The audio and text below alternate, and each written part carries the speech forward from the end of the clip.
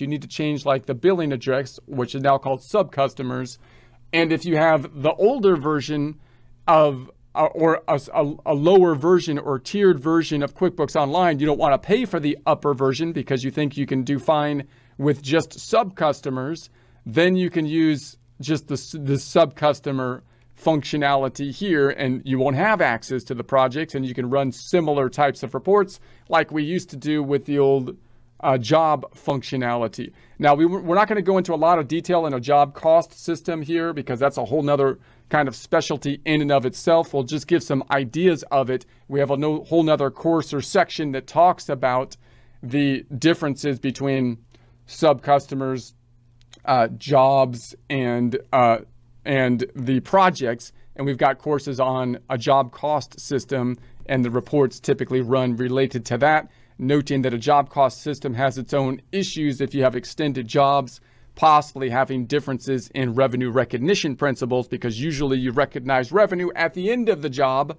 But if you have a long job, then it might be justifiable to use like a percentage of completion method. That's a specialty field in and of itself. If you are a bookkeeper, you want to keep that in mind. You want to think, what industries do I want to be in?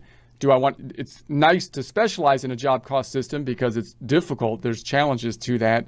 And if a lot of other people can't do that. But so the question is, do you want to take possibly some more difficult jobs up and specialize in that area and build more for them? Or possibly do you want to specialize elsewhere and not take on the job cost systems, possibly trying to take on more clients and automate them, be a specialist in that way, and then automate your clients as best you can and work that way. It depends on what your business model is. All right, so let's first set up a sub-customer. So I'm gonna pretend we're gonna set up a sub-customer for the Jones guitars here. So I'm gonna go back to the customers and do it up top. So I'm gonna say it's a new customer, and we're just gonna say I'm just gonna give it a number for the job. I'm gonna say it's gonna be a 3005 for the sub-customer. That's gonna be the display name. So this setup is exactly the same as we had for just a normal customer, but then I'm gonna go down here and say it's gonna be a sub-customer. So now it's gonna be a sub-customer. I need then a parent customer, and I'm gonna say the parent is gonna be Jones Guitars. So here we have that component where it says bill parent customer. So you can imagine in a law firm situation, you've got a high profile person, they're getting in trouble all the time, and you've got multiple jobs maybe for that one person, right? So then you might then have different billing addresses as well. Or you might bill that one person for the multiple jobs that we're going to set up by number here. Okay, that'd be the idea. So bill parent customer, and I won't go into that. Let's go in. So there it is. Let's go ahead and say save it, and boom. And so it went into it here. So we're now in it. It looks basically like a normal customer, but now we're tracking in the sub-customer. If I go back to the customers, noting that everything's kind of internal, I don't have to use the back tab up here. It's kind of in the QuickBooks system. So if you find yourself going up here all the time to go back, might work, but it'd probably be more efficient if you use the internal functionality.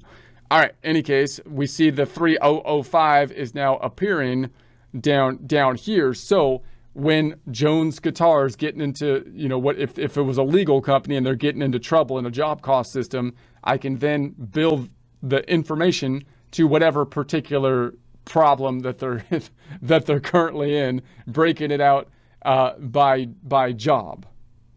Let's do another one. Let's make up one for Sam the Guitar Man.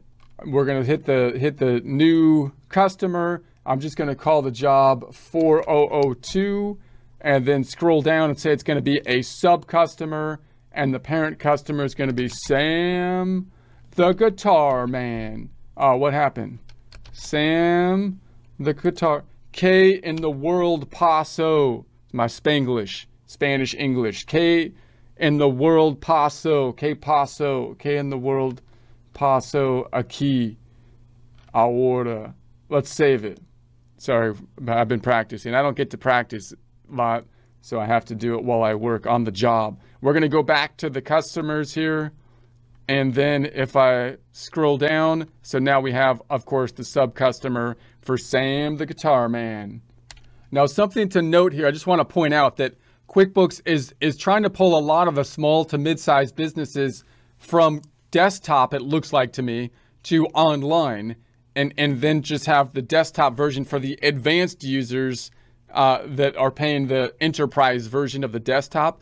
So it might be the case that more people are moving online. Something you got to be careful of then is that when you're looking at the jobs, if you have a job system, it looks like this. It's going to roll in as sub-customers generally is the general idea. But if you're moving from desktop to online, then it might be the case that you want to move from the sub-customers to the projects, because that would be that might be like a level up or a reason to move into the online system. You might think that the projects is going to be a better tool to use. So you could have some conversions possibly between the sub-customers and the jobs. So you want to make sure you do some research on that conversion so that you do it as efficiently as possible. Don't just think that you're going to pull them in and then be able to use the projects if you have open jobs, because you're going to want to make sure that you pull the jobs in to the projects. So you'll note up top here, it says we have this little item that says, do you organize sub-customers as projects? You can convert the first level of sub-customers into their own projects. So we're not talking sub-customers of sub-customers, the first level of sub-customers, and those would be the ones that have the same billing address, because if we convert from the sub-customer to the project, then it's going to have the same billing address as the parent, because now it's going to be the parent. Otherwise you can't make a project of it because it has a separate address. And if that's the case, then that might be a reason why you still might use the sub-customers, so you can make a project that